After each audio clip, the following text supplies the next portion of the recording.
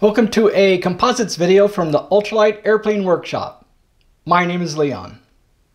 In this video, we are going to degas some epoxy that we will later use in another video for vacuum resin infusion.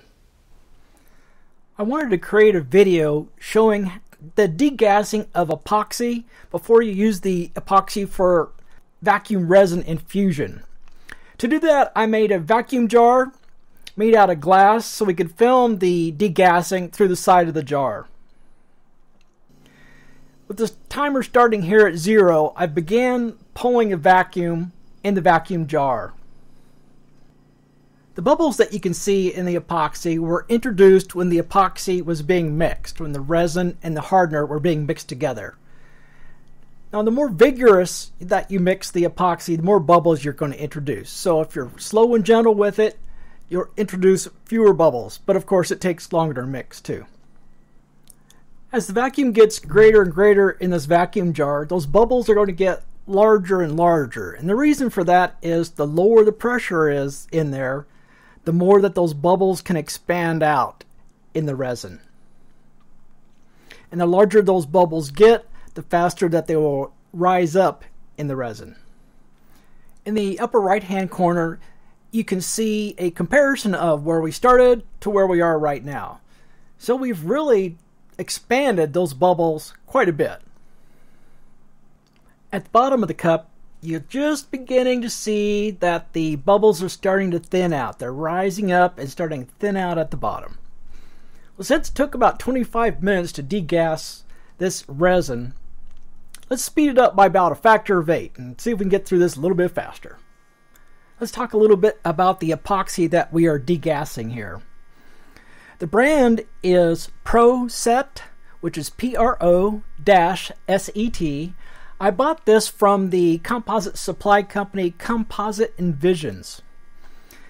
The epoxy is INF-114, that's its model number. And the hardener I'm using is a medium hardener. It is INF-211. This epoxy is designed to be used for vacuum infusion, so it's a fairly low viscosity epoxy. And of course, you can reduce the epoxy viscosity by increasing the temperature. And for this particular test, we're running at 72 degrees Fahrenheit.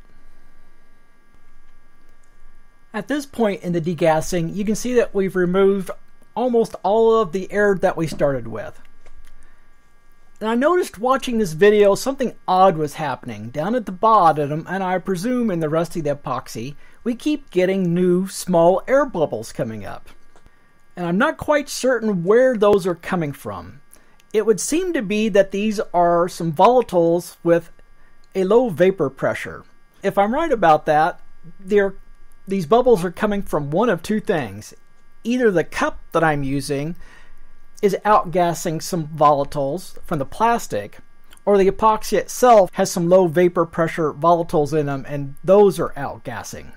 It would be worth doing another test where I do a degassing of the cup by itself for 25 minutes or so and then degas the epoxy and see if we can see a little bit difference in these later stage bubbles. And by the way, it really should not take 25 minutes to degas this epoxy. It should be done much faster than that. And one of the reasons it's taking so long is the vacuum pump that I have can only pull a vacuum of 25.5 inches of mercury. And I really need to get down much farther than that. At the altitude that I'm at, I should be able to pull at least 28.5, going to a near full vacuum. So I'm going to have to look around and see if I can find a vacuum pump that'll do a better job. They can get me closer to 27.5 or 28 inches of mercury of vacuum pressure. I should point out that the amount of time it took to pull out the bubbles that were put in during the mixing process, that only took about 5 minutes for those bubbles to degas. All these little bubbles we're looking at, you could probably ignore and just go ahead and use the epoxy after just the initial 5 minutes of degassing. Let's slow this back down to normal speed.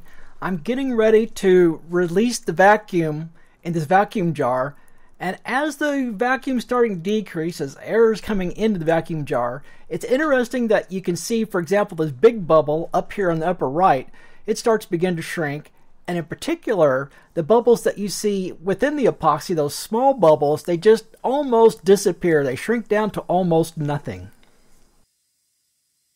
At this point, we have pretty much degassed our epoxy. It's not completely degassed because, as you could have seen, there were small bubbles still being generated, but it's far enough along now that I'm ready to use it to infuse into a part. Let's compare it to where we started. As you can see up in the upper right hand corner where we started, there were far more air bubbles suspended in the epoxy when we started, and now all those air bubbles are gone. I'm pulling this cup of epoxy out of this jar so you can get a clear view of the epoxy without the glass distortion, and it's looking pretty good. Here's another view of the epoxy here at the end as I'm pulling it out of the jar. And just to show you what temperatures that we are dealing with here, the room temperature was 73 degrees Fahrenheit, and the temperature of the epoxy had reached about 85 degrees Fahrenheit. Don't take this video to be a recommendation on how to degas epoxy. I would never recommend using a glass vacuum jar. It's just too prone to breaking. But I wanted to give a fairly good view from the side of what degassing epoxy looks like. Well, I hope you enjoyed this video. It's a lot of fun to make. If you want to see some more of these types of videos and some design videos and construction videos, then subscribe to the channel and click on that little bell symbol and you get notified whenever I upload a new video.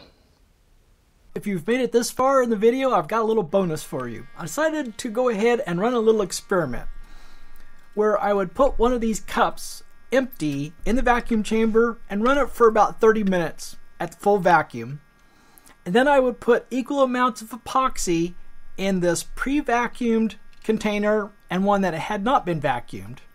I would then put them both in vacuum chamber, degas the epoxy, and see if I can see a difference in the low volatiles that are generating bubbles after around 20 minutes or so.